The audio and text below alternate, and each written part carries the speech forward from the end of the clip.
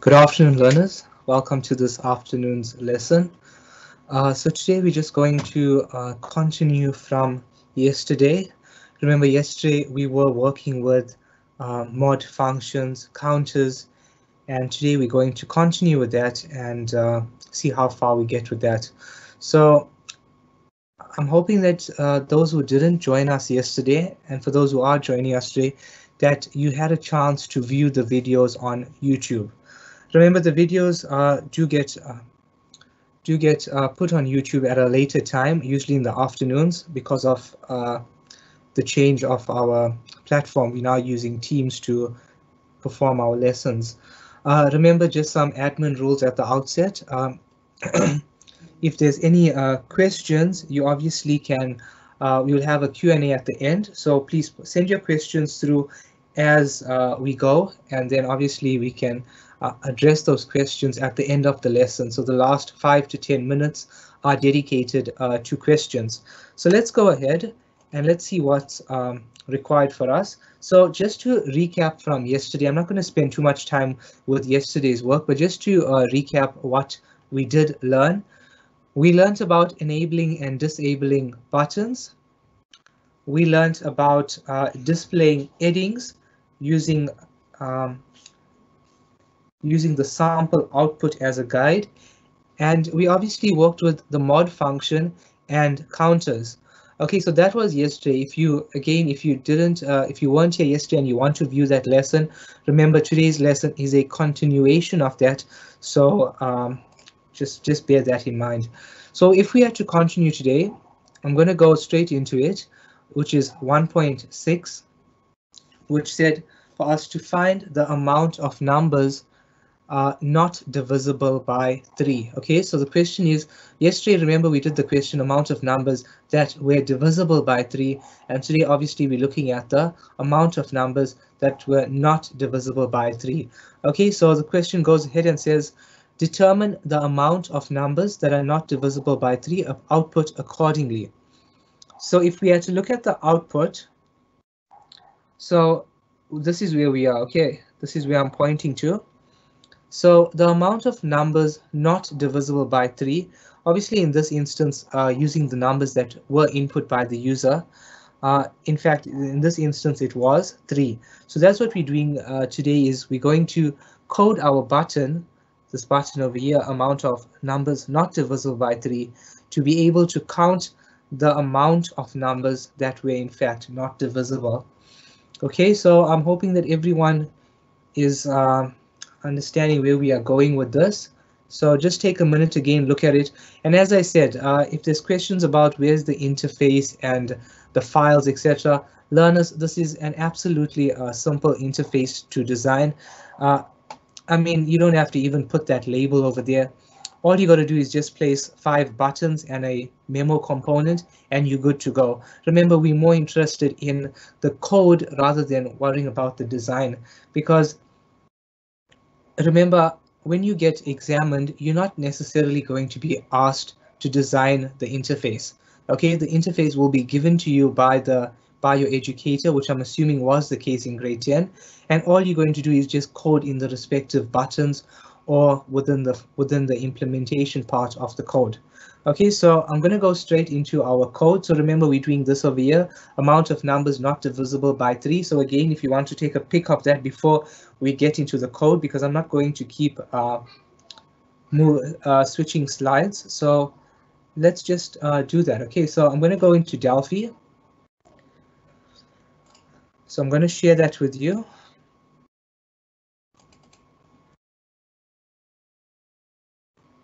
Okay, so this was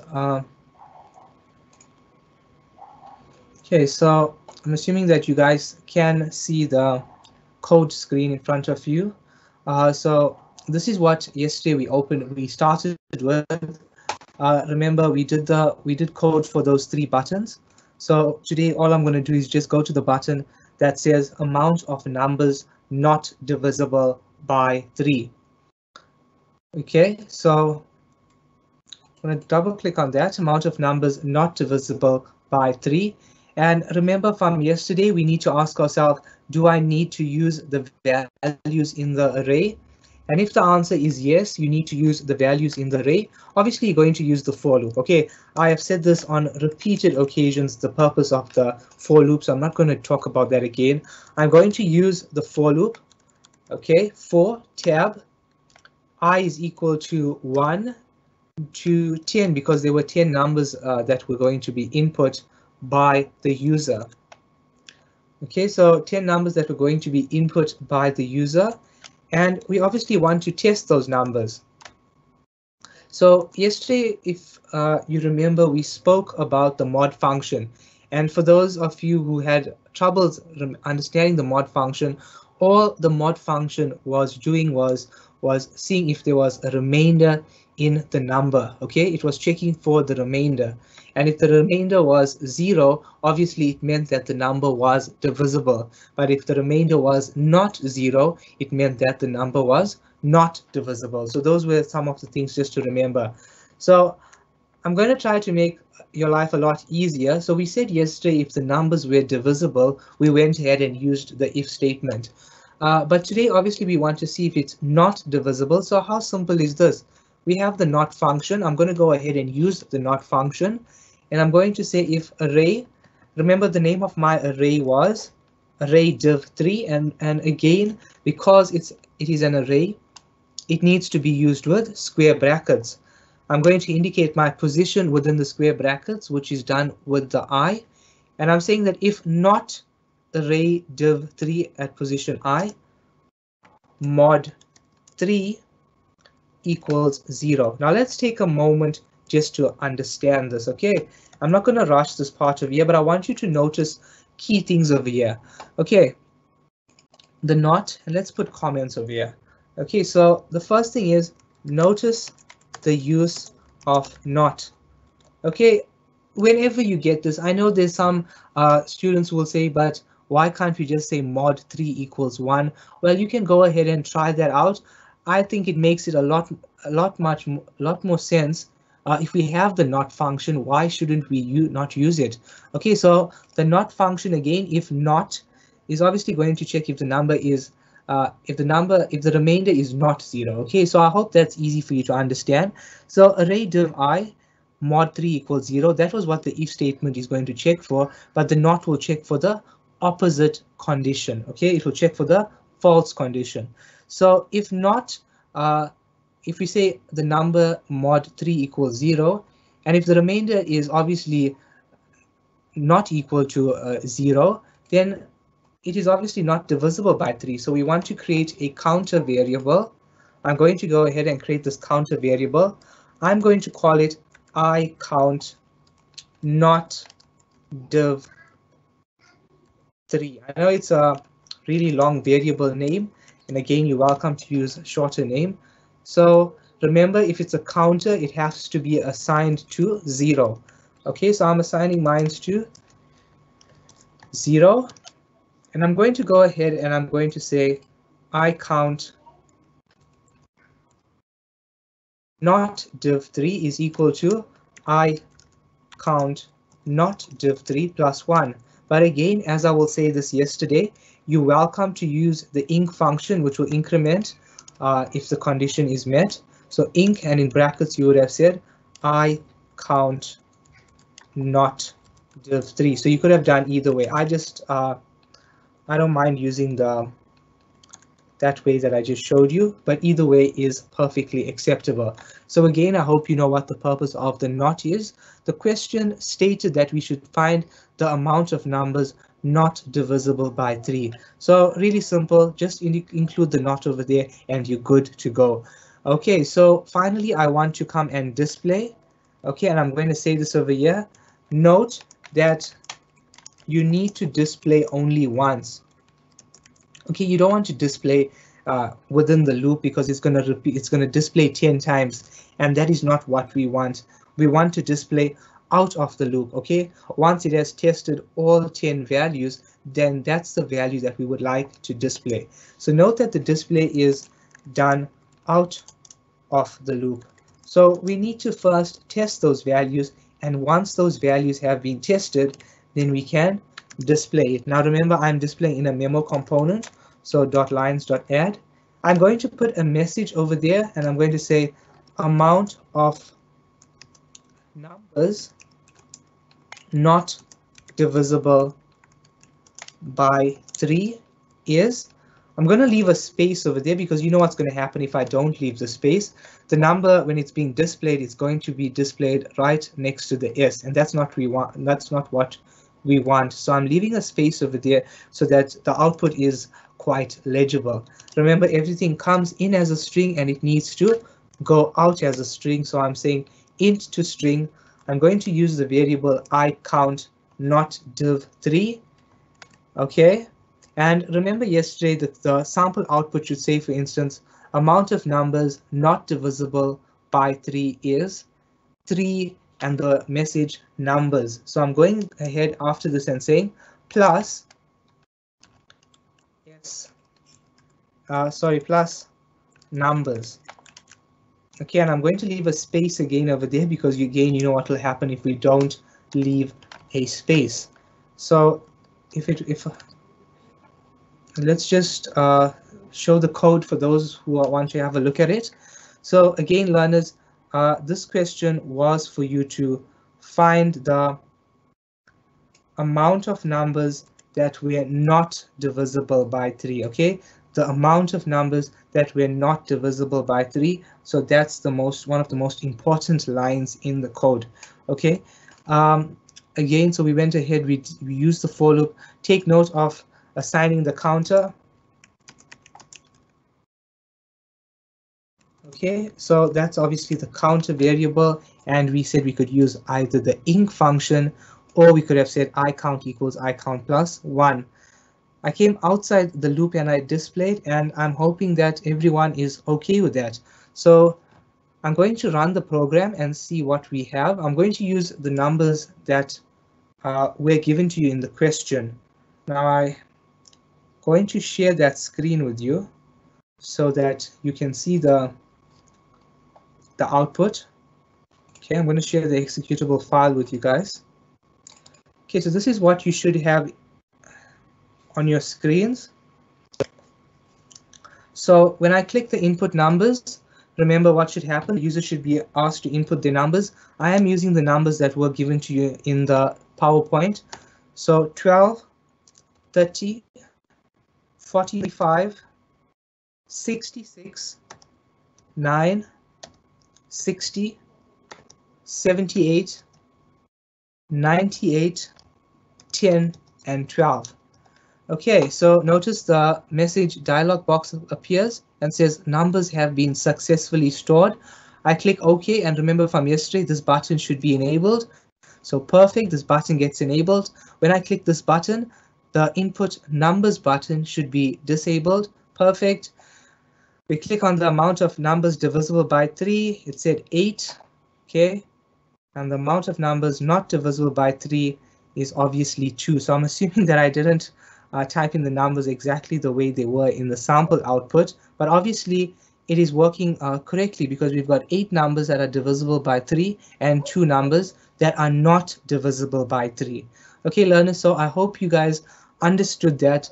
That was obviously being able to use the not function. Okay, so really important. You should be able to use the not function now. Okay, don't make your lives difficult and try to test for a false condition, whatever. The not function is there for you, so make good use of it. Okay, so, and remember, in this example, we're talking about divisible by 3. It doesn't stop you if they said find out if the number is divisible by 5, or if it's an even or odd number. It's exactly the same. In place of the 3, when we're using the mod function, we obviously replace it with the respective number. But remember, and I get this with learners in my class as well, when you use the mod function, it is important to note that you have to say mod the number equals 0, because that's what you're testing for. You're seeing if the remainder is 0. It doesn't have to be 0, but that's where we're mostly using it for finding factors. Okay, so I'm going to go ahead and I'm going to share with you the PowerPoint that we obviously were working with.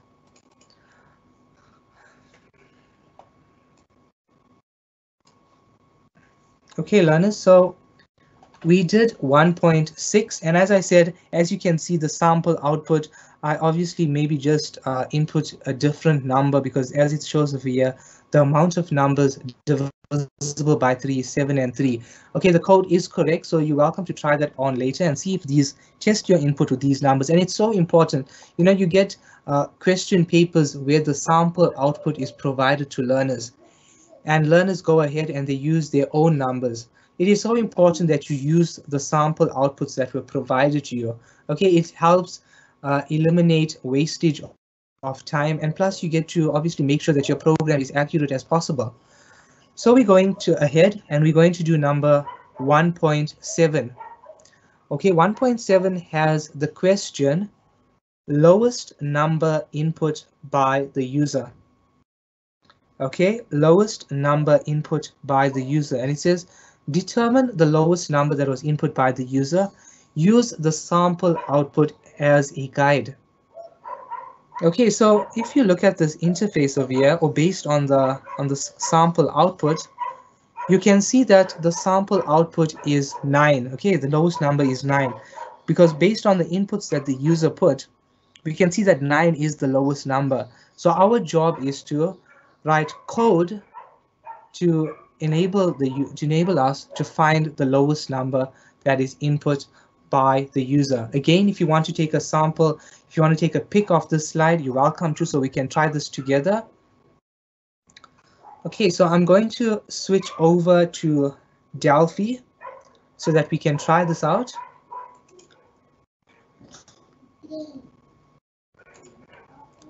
Okay, so I'm going to switch over to Delphi. Okay, learners, let's go ahead and let's do this code now. Let me stop my program from running. Okay, so we're going to do the code for the last part, which is the lowest number that is input by the user. Okay, I'm going to double click on that, and I'm going to obviously try to do this. Let's see how we can do this. Remember, we have to compare, we have to check each value in the array. We have to test it against each other. Okay, so we need the values from the array. So I'm going to have my for loop. Okay, so I'm going to go var I colon integer. Okay, everyone's happy with that part. And I'm going to say for I is equal to 1 to 10 because there are 10 values that are stored in the array.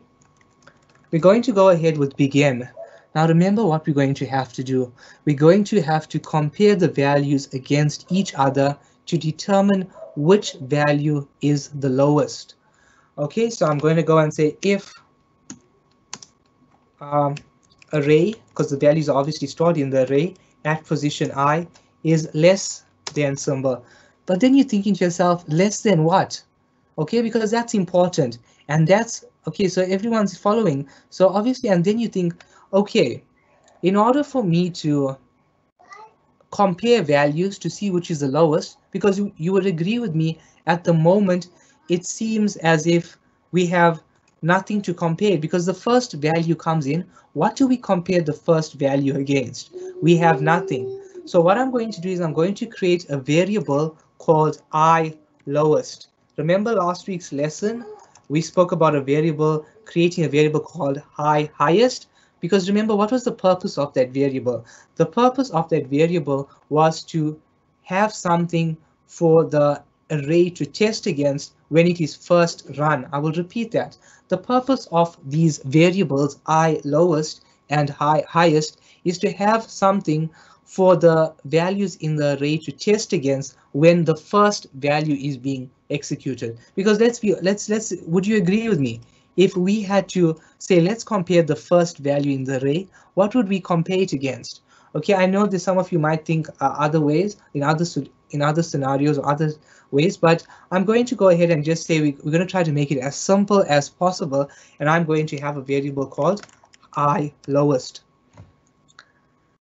Okay, so we're going to say less than I lowest, and I'm going to talk about this because I know someone's thinking, but you forgot to do something. I am aware of that. So we're going to say if array div3 at position I. So let's say the first time the loop runs, the value stored at the first position is 5.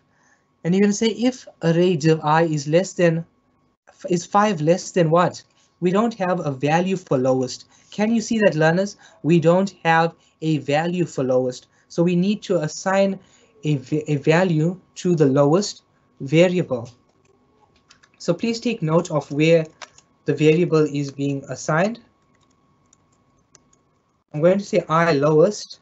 Okay, let me ask you this now, because remember with the highest, we said that we could set it to 0. So let's see if 0 would work. So let's say, for instance, now the user goes ahead and the first value in the array is the number 5. Okay, is 5 less than 0? Obviously 5 is not less than 0. Let's say the user goes into the second value in the array, and this time in the second value in the array, let's say the value is 13. Is 13 less than 0? Obviously not. So can you see why assigning lowest to 0 is not going to work? Okay, and let's note that assigning lowest to 0 will not work, because nothing's obviously any positive number is not going to be less than 0. So what would we have to do? We would have to assign lowest to a high value. Now I'm going to, remember, you can use whatever high value you want. I'm just going to assign my lowest to 1000. Okay, I'm just going to assign my lowest to 1000. It can be 100, it can be 1000, it can be 10,000. You're obviously not limited in that sense, but the purpose of it is, now let's see if this works. Okay, so the first time the program runs, the value at, let's say the value stored at position 1 in the array is 5. Is 5 less than 1000? Yes, it is less than 1000. And what should we do if it is less than 1000? We want to then replace the lowest variable with that value that we just tested. Oh, notice what's going on over here. So we're saying if array div at position I is less than I lowest. I'm hoping that you guys all understand why we are testing against high lowest and why it obviously was set to 1000. And if it was, if we did in fact find a lower number, then all we got to do is replace the variable lowest with that lower number. So let's go ahead. Okay, so I lowest equals array div. Now, if you are sitting at home and you are getting confused with how to do this type of coding, it's quite simple, learners. Once you have figured out your if statement code, all you're going to do is just, can you see there's like we're just switching the variables around. We're saying if array div 3 is less than lowest, then all we're doing is switching the lowest and array variable around, or array around. So we're saying I lowest is equal to array div 3. So all we did was switch the values around, I lowest with array div 3. So really simple. And again, you don't want to display the lowest number each time. Agree, you want to display the lowest number at the end. So what would be the feasible option is to display the answer out of the loop. So we're going to display mem display dot lines dot add, and we're going to say the caption, the lowest number is, okay, don't forget to leave a space at the end, plus int to string, and we're obviously going to send in I lowest. Okay, so please take note of this code, learners, before we in fact run the program. Again, we're finding the lowest value that is stored in the array. So we created this variable called lowest. We set it to 1000. Remember, you're not limited to setting it to 1000. You can assign whatever value you want to it. Obviously, it has to be greater than 0. We obviously looked at the case of if it was 0, what would happen? And then we just went ahead and tested. And if it was in fact lower than the previous value, you want to replace lowest with the lowest value. And notice we came out of the loop and we displayed the lowest number. Okay, so just take a moment understand that. And please, again, if there's any questions that you are unsure of, please just send it through so we can see if we can answer that for you guys. Okay, so I'm assuming that everyone had a look at that. So we're going to run this program. Okay, and I'm going to share that screen with you guys.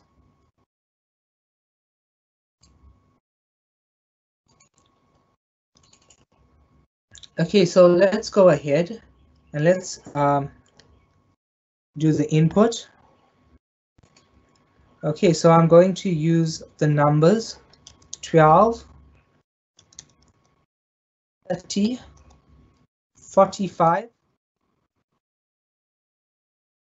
9, 60, 78, 98, 10, and 22. Okay, the message dialog pops up saying numbers have been successfully stored. The display button pops up and we say your numbers have been entered. The amount of numbers divisible by 3, obviously I made sure that we use the correct values as given to us in the sample output. So again, when you're watching this video later on YouTube, please use the sample values that were provided to you in the question. Remember, whilst you're watching on YouTube, you just pause the videos and try this code out. Okay, it's so important that you be able to do these things. The amount of numbers divisible is obviously 7. Would you agree that when we click this button, the amount of numbers not divisible should be 3? Okay, by looking at it, would you agree the lowest number is 9? And can you see our result is the lowest number is 9? Okay, learners, so that was it. Please don't worry about this button here. We'll talk about this now. But that was the program for arrays. I mean, if you looked at it from the first day we spoke about arrays, I think we really evolved in terms of our questioning, and we're really looking at much more detailed questions. Tomorrow's I have another nice example for you guys, which is based on a TILSLIP program and then taking values and storing it into other arrays. So please tune in for at 2 o'clock tomorrow for that lesson, but we're not done yet for today. So I just wanted everyone to take a look at that. I'm going to go ahead and we're going to go back to the PowerPoint. Okay, and I have about 10 minutes to go, so I think we can still do this last question. So learners, you should be able to see the PowerPoint on your screens now. Okay, so we did up to 1.1 to 1.7, and I'm hoping that the lesson was beneficial. And again, watch it over and over until you do understand how to use arrays, because it's pointless you understanding what arrays are if you're not able to apply your knowledge in answering a scenario-based question. So we're going to go ahead, and I just finished this off. I thought this will conclude the lesson quite nicely. It says, place a button anywhere on the form. The caption for the button can be calculate. Okay, so we're going to take a button from our tool palette and place it on our form. Now, this is what I want you to do. Now, this is quite nice. So it says, let's take the value stored at index 4 and add it to the value stored at index 2. So can you see in this case, we are using specific values, or we're using values rather stored at specific positions. Okay, so what we are doing now, learners, is we are using values stored at specific positions. So please be able to do that as well, because learners get so used to using the for loop and the I that they seem to forget when specific positions comes out, they seem to mess that up. So again, the question says place a button, call it calculate, and obviously take the value at index 4 and add it to the value at index 2. Index, all it is the position. Okay, so that's what we're going to get used to using those terms as well, because that is the correct terminology.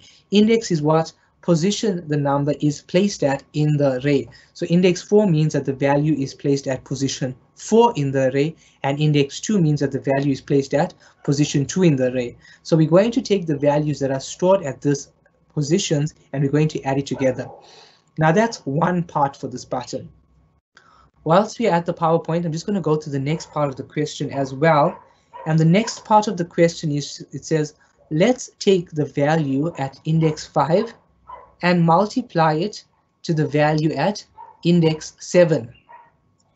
Display your answers using a message dialog box. So I tried to change it a bit. Rather than outputting our answer into a rich edit or a memo in this case, I said let's output our answer using a message dialog box. So again, take a pic of this slide if you have to, but we're going to obviously get to the code part now.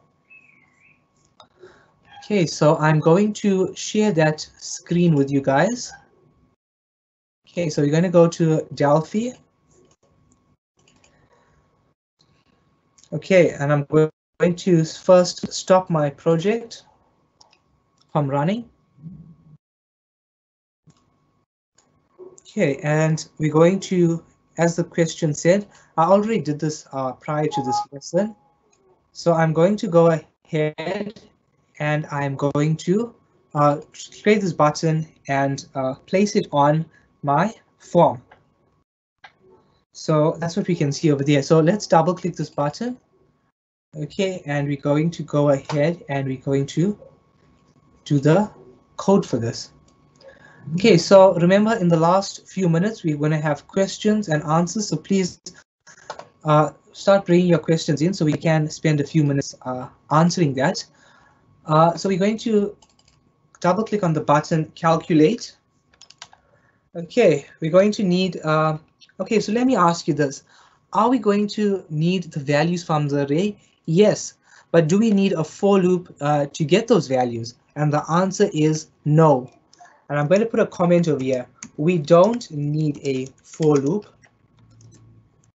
to get values from the array because we know the positions. They said at index 4 and at index 2. So we don't need a for loop if we know what index we are working with. So really important for you to note that. Okay, you don't use the for loop whenever you want. You obviously need to use it based on what the question is stating. So we don't need a for loop to get values in this case because the index was provided. Okay, so that comment is over there if you're trying to do this later on. I'm going to go ahead and I want to create a variable to store the difference or store the addition. So I'm going to say var I sum, and I'm going to set, okay, let's call it I addition because that's, let's give it, okay, I addition colon integer. You're probably thinking, why am I using integer? I mean, it's not necessary to use real because we obviously the numbers that were going to be input was stored in an integer array. So we're just going to keep that as an integer.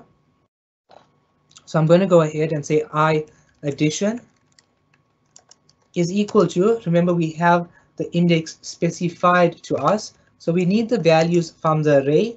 So they said the value at index 4, which is there, and add it to the value at index 2, which is there.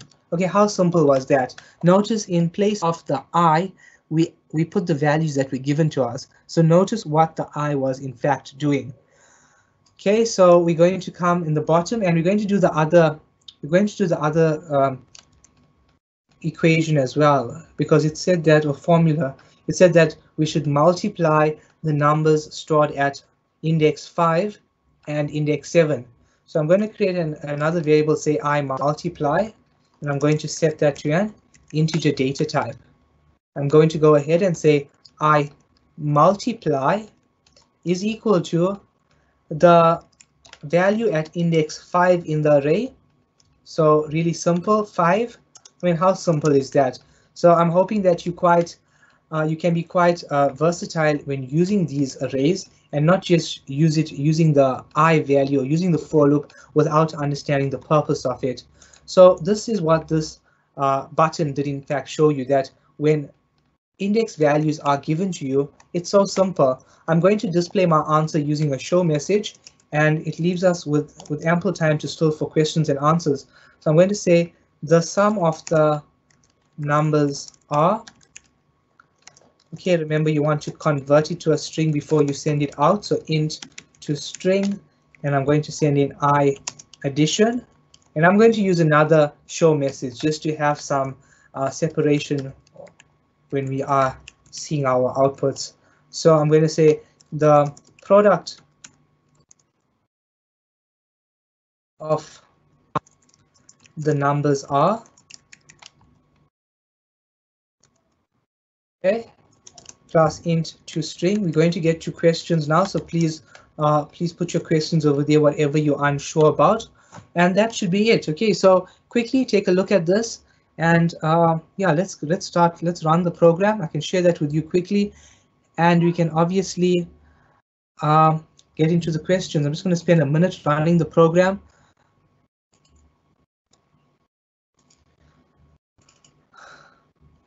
Okay, and I'm just going to input those values quickly that we had in our sample output, which was 12, 30, 45, 66, 9, 60, 78, 98, 10, and 22. Okay, so perfect display, that. This is what I'm interested in, calculate. Okay, can you see it's obviously the numbers at that position are 96 and the product is 702. So I'm hoping that is correct, but yeah, that should be our answer. So again, I hope learners that was fine. I'm going to go straight into your questions now. Okay, I'm going to go straight into your questions now. Okay, so it seems that there's no questions for today. Okay, so I'm hoping that that lesson went well. Let's just go back to the slide. Since there are no questions, let's just tie this lesson up. So we're going to go back there. Okay, so what can we take from this lesson? Okay, so the takeaway message from this lesson is storing values in array using the given name, enabling and disabling of buttons, input and message dialog boxes. Obviously, we spoke so much about that. Using the not function, using the mod function as well. We spoke about the technique to find the lowest value. And finally, we spoke about working with values at specific positions in an array. Okay, learners, so that is what we learned today. I'm hoping that that went well. And again, if there's, please, tomorrow's lesson, we're obviously going to look at a tilt-slip example and taking values from one array and storing it into another array. So please tune in at 2 o'clock tomorrow afternoon, and thank you for your time.